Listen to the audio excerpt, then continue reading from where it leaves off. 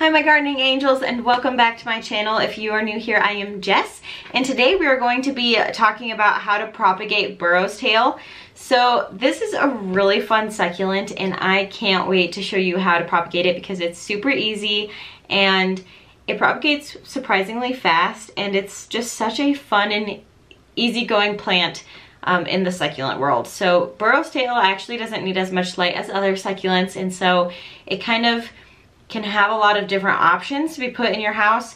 So I actually had to go to my mom's house to get this burro's tail because I gifted her my burro's tail a long time ago, and so she actually has it. So we're gonna jump there quick, and then you guys are gonna come back here to me and I'll go over with the cuttings that I took. All right, so this is our beautiful burro's tail. This is my mother's plant. This was my plant, and then I gifted it to her because it just looked so pretty with her bird cage and looks great in her house. So it's kind of gotten a little crazy. It wanted a little bit more light, so it started stretching out here, but the base is super healthy. So I would really like to propagate him, and so I thought you guys would like to see. Someone also asked if they could see how to propagate this, so this is perfect timing. These are super easy to propagate. They are beautiful, very easy to grow. So these leaves are pretty little. They will grow new babies from the leaves, but if you can take cuttings, that's going to be your best bet at getting a bigger, fuller plant faster, just because the little leaves are so small and they just take so long to grow. So I'm going to be taking some cuttings. So all you'll need is a sharp knife. It doesn't necessarily have to be sanitized or anything. Just make it clean. You don't want it to be super dirty when you're cutting. So I have to think of where I'm going to take these cuttings from.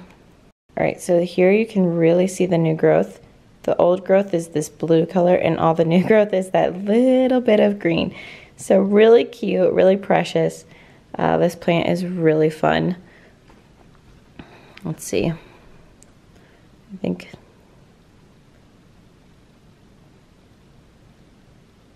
yeah, same thing here.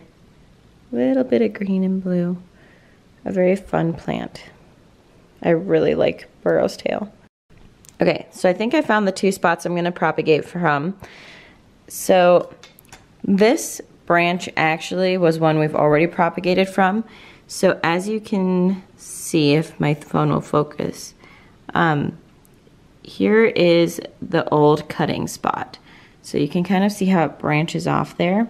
And then this is the dead piece of tissue left, but it made a branch off. So what I was looking for when I'm going to decide to propagate, I really like how these are coming out of the bird cage, so I don't want to necessarily mess up that. But I'm going to look for some bare spots. What I'm talking about here is this spot has lost a lot of leaves, and so has this spot. So if we look up here though, this is what it's supposed to look like. So it has kind of this spiral shape of really beautiful, thick, close together leaves. This is really healthy. And then here it must have got bumped or something, but it's lost a few leaves. So what I really want to do is I want to try to promote some more healthy growth. So I'm going to try to take a cutting around here. We already have a lot of leaves that are lost, and you need to have some of these nodes where the leaves used to be for roots to grow out. So I'm going to take a cutting around here, and then I also found this branch here kind of has the same thing. A lot of these leaves have been bumped off over time, so we're going to take kind of a cutting around there and then have it grow fresh from there on out. I'm just going to gently hold this here, and then I want this cut to be made here. I'm going to remove a few of these leaves just to make it a little bit easier, and we need them to be removed anyways for our roots. And then I can get a sturdier base and then just make a nice clean cut. So there is our clean cut. You can see that it's really fresh. We'll just set this aside here. We have a nice little base for roots to grow out of. We'll just give him about 1 inch. And then we have all these little babies that I pulled off 2, and we can leaf propagate those. And again, this is the one we're gonna try to take off. I'm gonna try to take it off kind of where it meets the planter. So I'm gonna take off these 3 leaves here.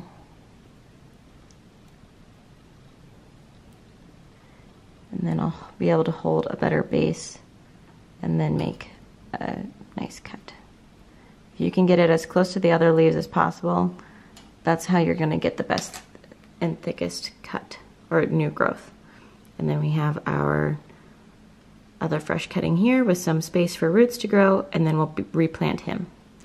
All right, so here's another spot where either it got broken or we propagated it or whatever, but then you can see the new little growth coming off of it sideways there. So that's what you'll be able to look for. Here's the fresh cutting. New growth should come out of this node or from around it. It will find a spot for the new growth to come out, but it will hopefully branch and we'll get some new healthy growth.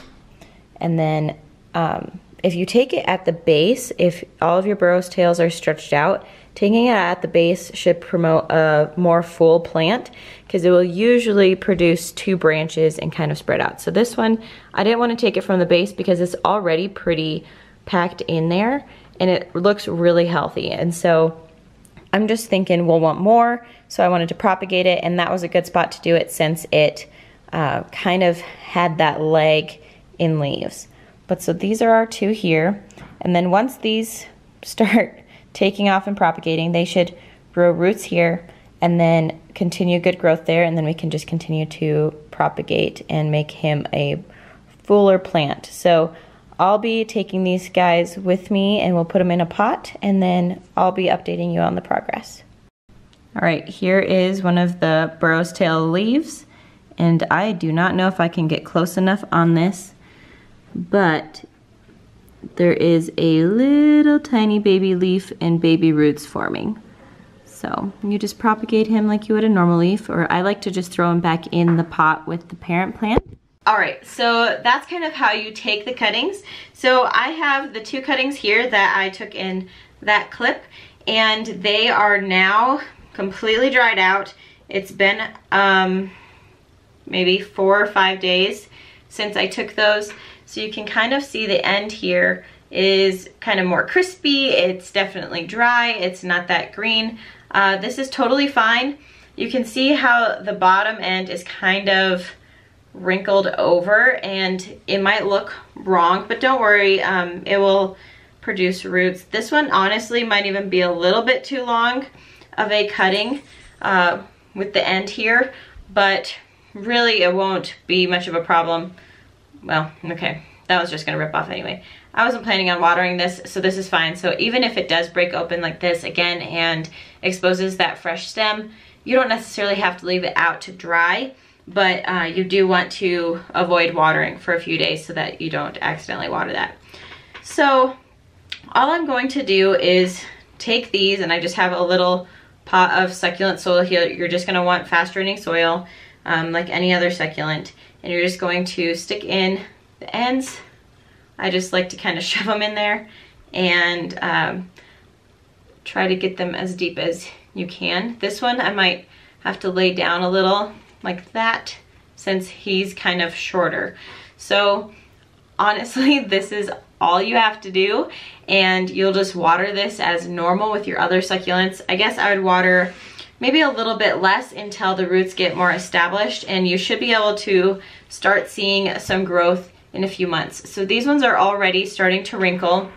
It might be a little hard for it to catch on camera, but the leaves should be kind of dehydrating at this point. So you really want to have a hydrated leaf and cutting when you first take that initial slice, and then it will start to take water away from its pre-existing leaves in order to make the roots. So just keep that in mind. It's going to start looking worse before it starts looking better. So don't be discouraged by that. But I'll just be watering these as normal throughout the next few months, and hopefully we should have some nice new little succulents. So I'm really excited for these little babies. And if any of the leaves pop up, I like to just throw them in kind of around the base of these. It's kind of the best environment for new little growing leaf babies, and so just throw them in there and let them sit. So I will definitely update you guys on these in a few months. They should be doing just fine. It's just like taking any other cutting from succulents, and so you can do it be either cutting or leaf propagation. And again, as I mentioned when I was at my mom's house, leaf propagation does go very slow, but it is possible. So if you have a few leaves that fall off in the process of cutting, I would just throw them in and they'll add to your succulent bundle in the end. All right, I hope you guys enjoyed this video. I think it was pretty short and sweet, and if you did, please give it a big thumbs up. It really supports my channel, and comment down below any questions that you may have regarding this propagation or any other succulent propagation, or if you guys want to see a specific type of succulent propagated. And don't forget to subscribe to my channel if you haven't already. So I will see you guys in the next one. Bye.